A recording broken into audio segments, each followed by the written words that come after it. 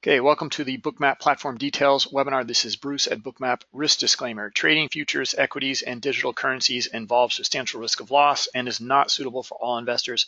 Past performance is not necessarily indicative of future results. For more information about Bookmap, go to bookmap.com, and you're able to try the product or well, I'll go through the pricing. It's just recently changed, as you guys know. But along with the product comes education. So there's a 4-part educational course, and along with that course comes supportive webinars that cover order flow phenomena in the live market every day at 11 Eastern time, so directly after this webinar. So we provide the education, and then we back up that content in that education in the live market. Okay, and we anticipate the price movements in those webinars as well. So looking for order flow phenomena that gives us like factual evidence to a high probability move in a specific direction. Okay. All right, let's take a look here at bookmap.com quickly and go through it here. Just at the website, there's an intro video as you scroll down, more information about Bookmap here. And then NASDAQ total view. You can also connect Bookmap to US equities, and I'll get into that in just a minute. Okay, a bit further down, connectivity. So what Bookmap is a visualization software trading platform.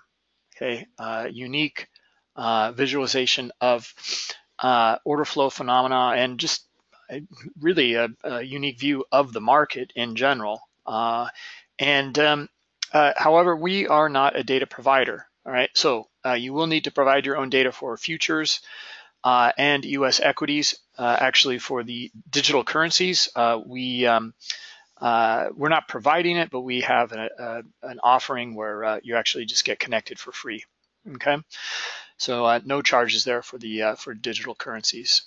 All right, so now we're a platform just like some of these that you see here, like Ninja, TTX Trader Pro, and Interactive Brokers Traders Workstation. We connect via the API of these 3 platforms, though. So that's a possibility if you want to do that. However, we're a platform just like they are, so you can connect directly through CQG, Rhythmic, Gain, IQ Feed, Transact, and Dev Experts. Now the Dev Experts here is for that NASDAQ total view, okay, for the US equities.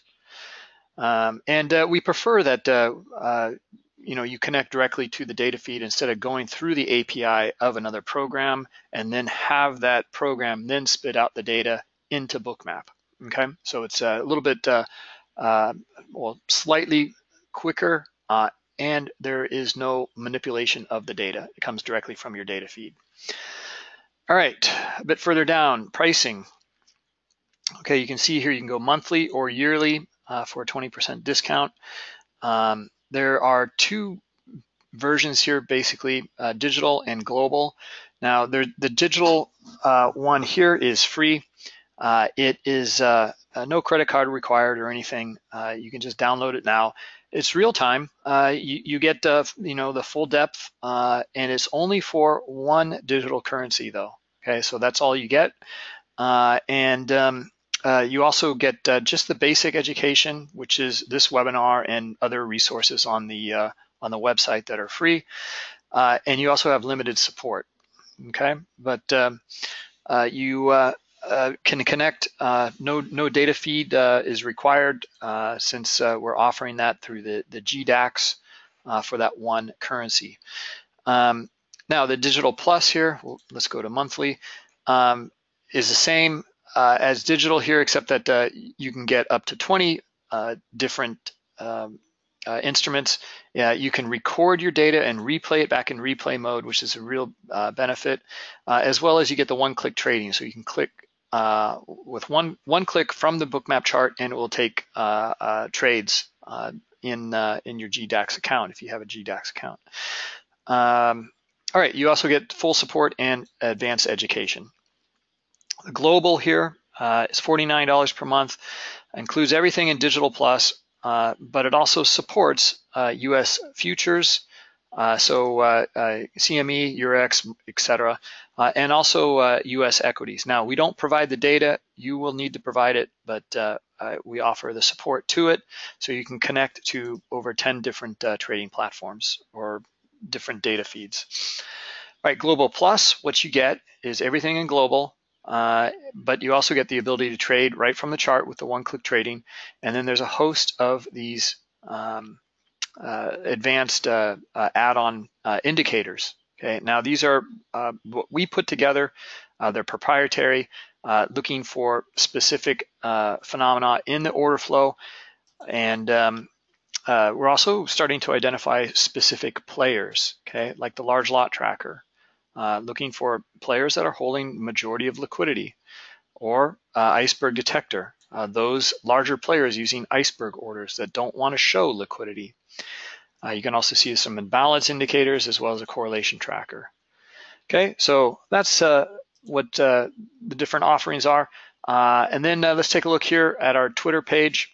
You can see at bookmap_pro is the Twitter handle, all sorts of information that comes up here, retweets, etc.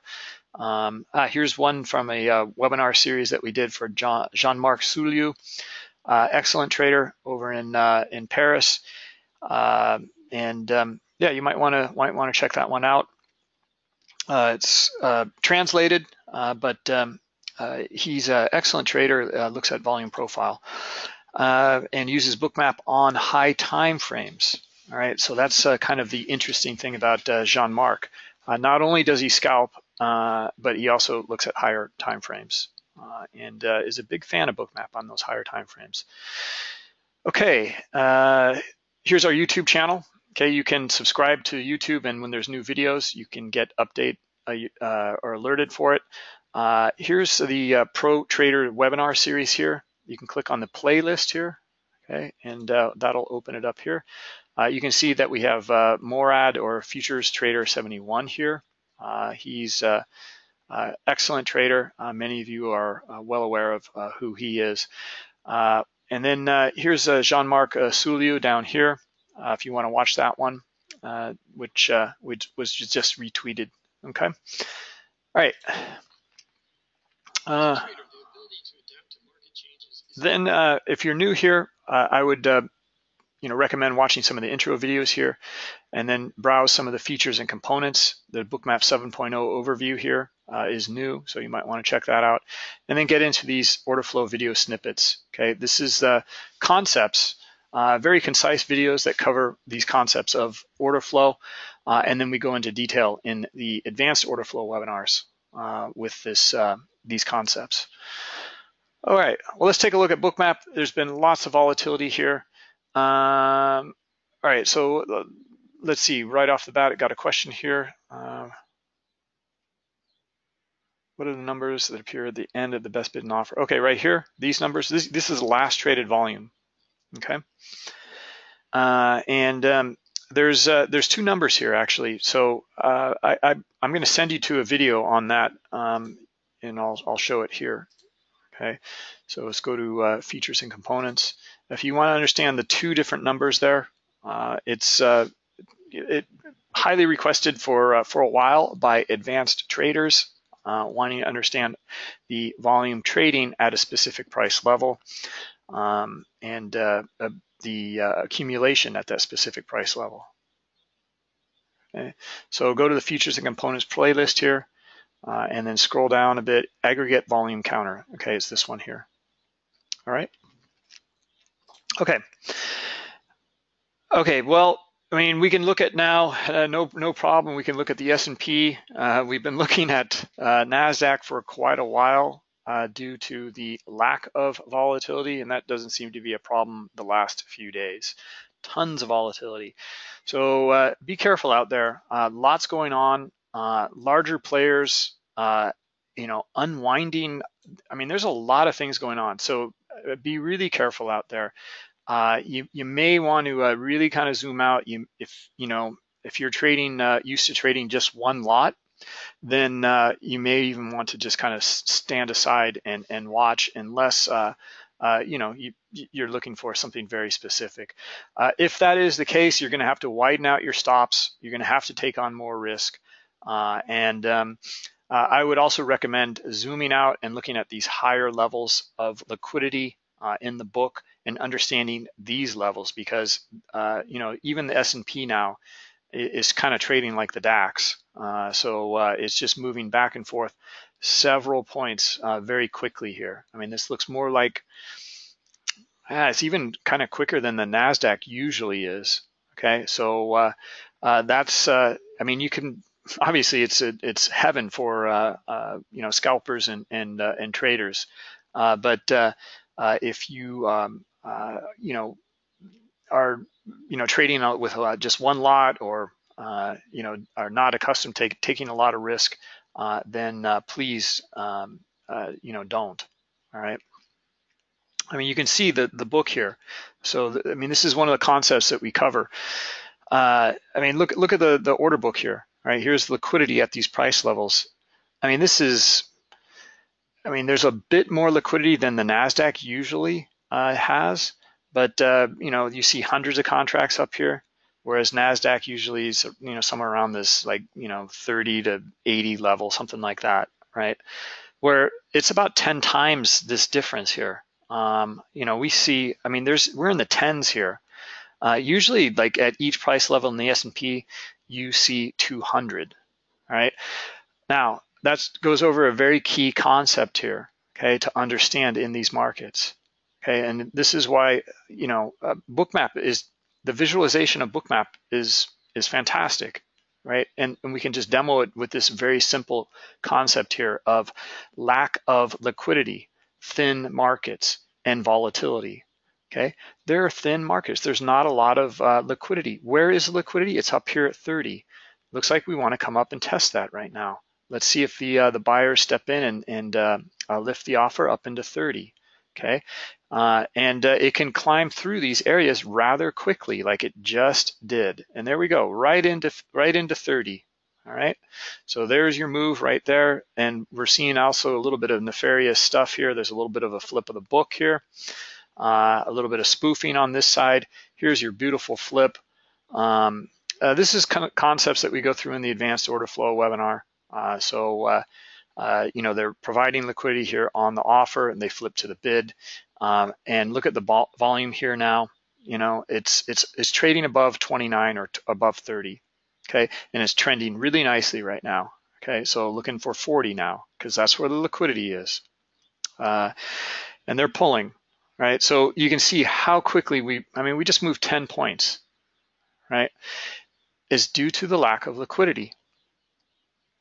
Okay, just think of like your fundamental releases, your economic scheduled releases, like oil inventories or your CPI or retail sales. They pull liquidity before the market. So where does the market go? It goes to those areas where there's high liquidity. Okay, so really important to understand liquidity and how it works, and Bookmap visualizes it here for you. So where's the high liquidity now? It's at 46. Okay, so let me get into some of these details here about what we're looking at here and what we're showing. Okay, because if you're new here, you probably don't know what I'm referring to with some of these orange areas here, or yellow areas, or maybe even some of these blue areas or white areas, because it's the heat map here, right? It's taking this data that's in the depth of market, your dome, okay, where there's liquidity and traders lined up to provide limit orders at these levels here on the offer and these levels on the bid. We take the data and we paint it into this window here in a heat map. So this is your best bid and offer here. Okay, and if it's high liquidity, you'll see it in the heat map. Okay, this area is orange, 392 contracts up here. That's why it's high liquidity, and that's why it's orange. Okay, what's interesting though, and makes this dome so useful on not only small time frames but high time frames. okay? Because we take the data and we record it and project it onto the chart. So now you can read it, okay? And this is why it's going to be helpful, especially in times like this. Okay, let me zoom out a bit and I'll show you.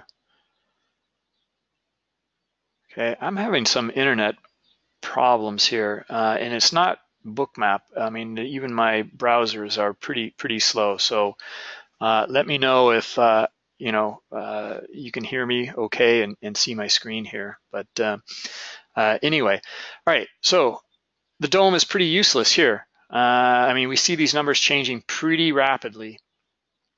Well, here's a recording of it. Okay, and look what kind of insight we're getting here. We come down to high liquidity here, trades into it, trades through it.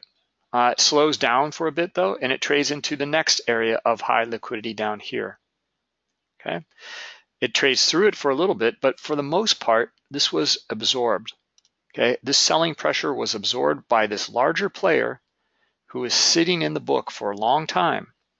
Okay, in fact, you can see their movement here actually, pretty interesting stuff. Okay, they were staying in the book here, and then they actually bumped it up, higher liquidity in this area here, and they pulled it, but then as price is coming back down, they added back in. Okay, so it's showing something. It's giving us the understanding and the intent of these traders in this auction at these price levels. And then this larger player, and it's most likely the same player here, has pulled a lot of the liquidity at this level here. I mean, it could be a number of players and they're just reading off of each other. And then they added a little bit lower though. So they're not so interested here. They're interested just, a couple points lower here. And they stayed in the book, okay? Why did this reverse? All right, well, it's because a lot of that selling pressure is getting absorbed. Okay, in fact, we can see here, there's it trades through a little bit more, and there is some selling down here, but after that, there's no more, no one else hitting the bid. We start to rotate back up and buyers step in and trade it back up into this kind of range here. That's going to be the high volume node of this range, and we don't trade above it. Okay, and actually we sell right back off to where these guys got filled. Okay, and so we can see what's occurring here. Are these guys back in the market here down at this price level of 26.18? Nope. They're gone, or they're in the market. Okay, and we can see the reaction. Okay, now we're coming up into some of these other levels, higher levels up here. This guy or these traders up here, you can see just above the swing. Okay, note that. So they're looking for anyone that's going to be short is probably going to be covering above the swing here, and they're willing to provide high liquidity up there. And actually, we can see their behavior here as well. They pulled. Okay, it's actually pretty interesting. They added in as price was coming up, and then it looks like we got maybe a little bit of a spoofing type of activity here. They drop it down lower, and they're pulling, but they're adding. Well, they're still kind of at this level up here around this 48 and a quarter. Okay, so without any sort of indicators, any sort of derivative of time, price, or volume, we're really understanding what's going on in this market. Okay, it's a pretty transparent view here. We know it's not because there's some fib level down here. We know what it's because there's traders down here and they got filled. Okay, and there were no more sellers.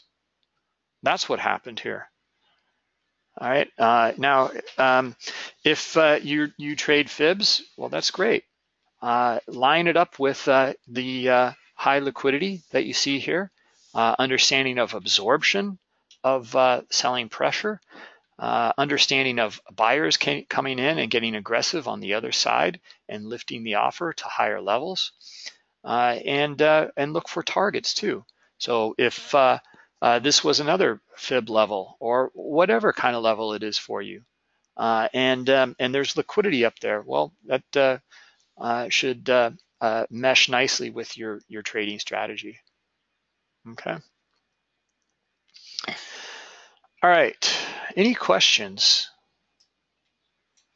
Okay, so yeah, we're really kind of stepping back here. As you can see, I mean, it's just moving so quickly here, and due to that lack of liquidity.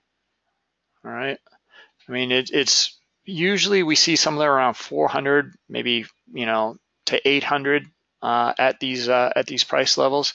Instead, we're looking at in the tens, right, and the low 100s. That's quite a change here, and that's why the S&P is behaving like this right now. Okay. Let's see. For usually I go through this process with the candlesticks and showing you like how we break apart the candlesticks and showing that understanding of what Bookmap is displaying here for you. I'm kind of bypassing that one today because I wanted to cover these higher levels and utilizing your dome on these higher levels now, because you can, right? Whereas the dome is almost useless at higher levels, higher time frame levels, because it's impossible to. I mean, you're really going to have to be some sort of like savant or something to memorize all of those levels, how they behaved, did they add, did they pull, where did they add or pull to, how long ago. Well, all of that information is just recorded here in the heat map. It's just a really objective view of the market, and it's there plotted on the chart for you. All right, so now you can understand that part, and on the higher time frames. All right, now the traded volume.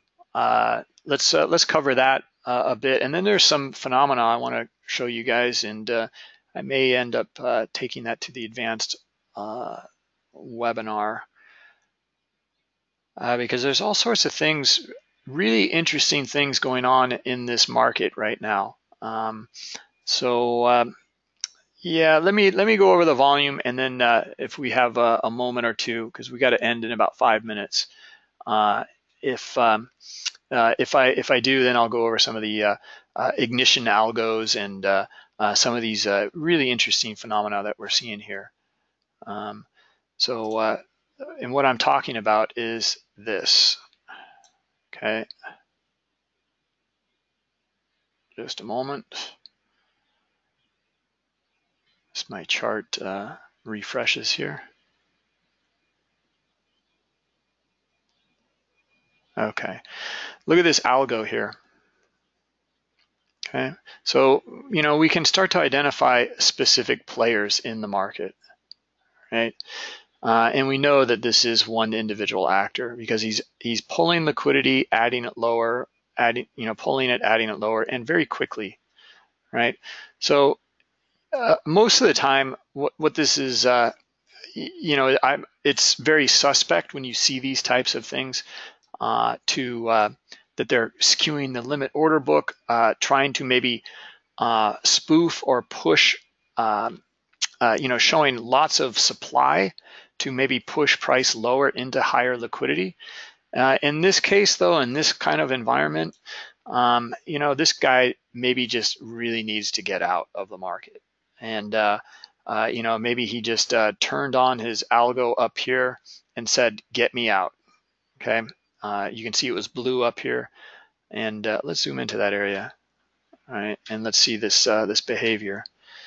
At a certain point, maybe who knows, right? I do know that there's a lot of people got caught on the wrong side of these moves here. So that's why a lot of the order flow or a lot of the this kind of behavior is going to show up. So we want to be kind of careful in this environment. And yeah, it looks kind of like it, right? It kind of looks like this guy, he switched on his algo here. Maybe it might have been here for a while and then it switched on, and then it's just, I got to get out of the market. He went from 45 down to 30. Okay.